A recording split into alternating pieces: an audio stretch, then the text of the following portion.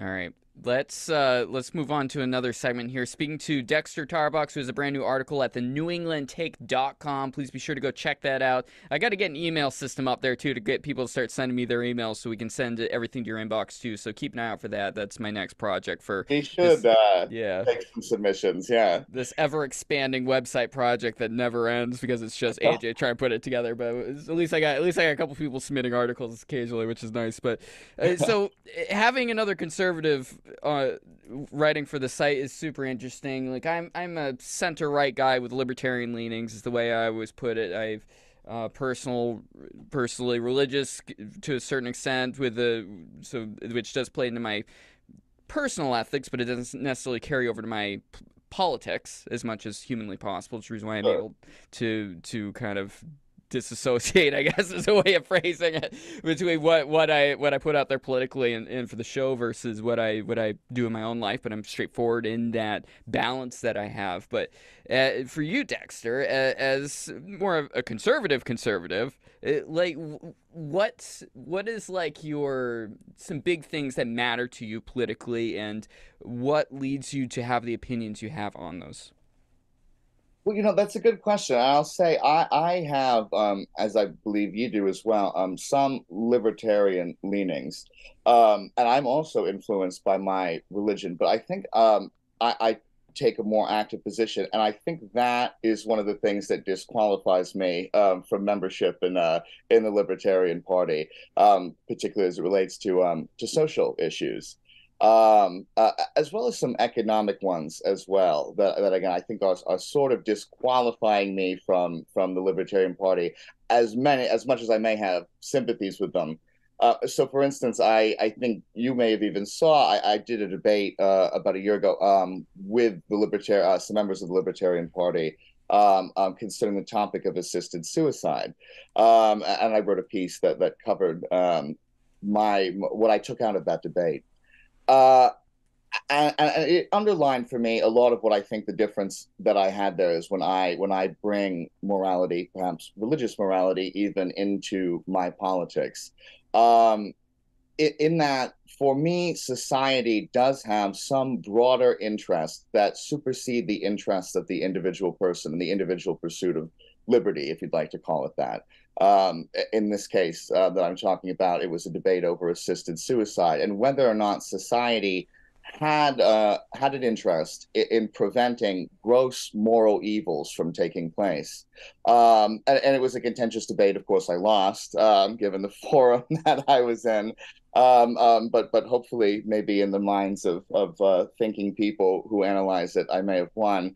And that extends, of course, naturally to social issues, which are often not favored by people on more of the libertarian side of the spectrum, such as abortion. That's another instance where I see a fundamental moral evil taking place. Again, yes, informed by religion, but not strictly so. I think that there is a more there is an understanding beneath the level of religion that just goes to the value of human life that can be used to express a case against legalized abortion. And that's one where I run into trouble with people in New Hampshire in particular. Um, I would say as well, looking more towards the economic side of things, and this might be an area where we differ. I'm not quite sure. I also find that there is a role for things like antitrust legislation. Um, Particularly since so many of the modern monopolies that we face now are involved in the space of communications and in information in general. Those kinds of controls, I would say, aren't often looked upon favorably by those who prefer a more laissez-faire system. But I find an important role for them. And again, the philosophy there for me goes back to the idea that society does have certain superseding interests which go beyond the individual person, and that when they are extremely important, as in the case of life or death, or as in the case of protecting the economic order, I do see a role for the government to step in, and it doesn't have to be liberty minded necessarily in that case.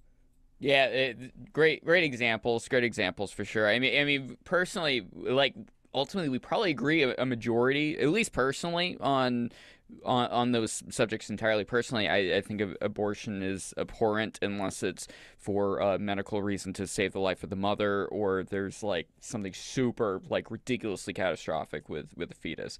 But when it comes to politically, this is where I talk about the difference between me personally versus politically, and where the reason why I lean more on the libertarian side of the house. I'm not calling myself libertarian. I'm not starting that damn identity crisis Sure, either. sure, Let me throw that out there too. I'm an independent. But I think New Hampshire is the best example of what you can get for an abortion law, and I'm sure we very much disagree on necessarily how the law as it currently stands. I would definitely agree with you that it's probably the best that we have. Yeah, I think New Hampshire is a great example, frankly, for a lot of laws. And and that's the thing for me. I really do wish, especially when I think about electoral politics, I do wish that I could divorce my personal views from my political views further, because as we learned in the last midterm, frankly, that would have been a great help. Because the abortion, excuse me, issue was a huge wedge, and how great it could have been to have not been concerned with it when attempting to entice voters. The divisions that became very clear would have been much smaller had that issue not taken front and center.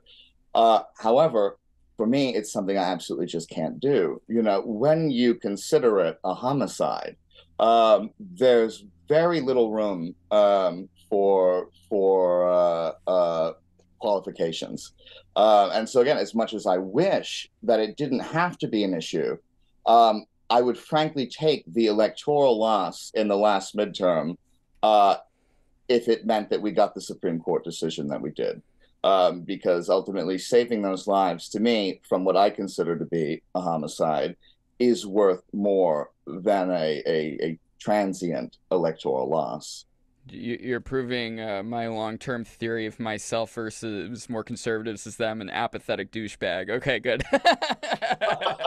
That's been my theory. I'm a nice guy, but when it comes to politics, I get quite apathetic, and I wouldn't say cynical, but I don't necessarily trust the collections of people, which I'm sure you agree with also on that. Well, But it's yeah, that's the other thing. It's like, there are other people who have expressed this view. I only know for myself that it's honest. I don't know how honest it is, maybe for the other people who traffic in that position. Yeah, so I approach it with a good deal of skepticism too, whenever anyone's putting forth their moral positions as their policy positions. I only know my own. all right, so we gotta go to a break right here, end of this segment. It's the New England Take. I'm your host, AJ Kierstead. Been talking to Dexter Tarbox, a new contributor over at thenewenglandtake.com. Follow us on social media, like and subscribe if you are on YouTube. It greatly helps get word out there to check us out.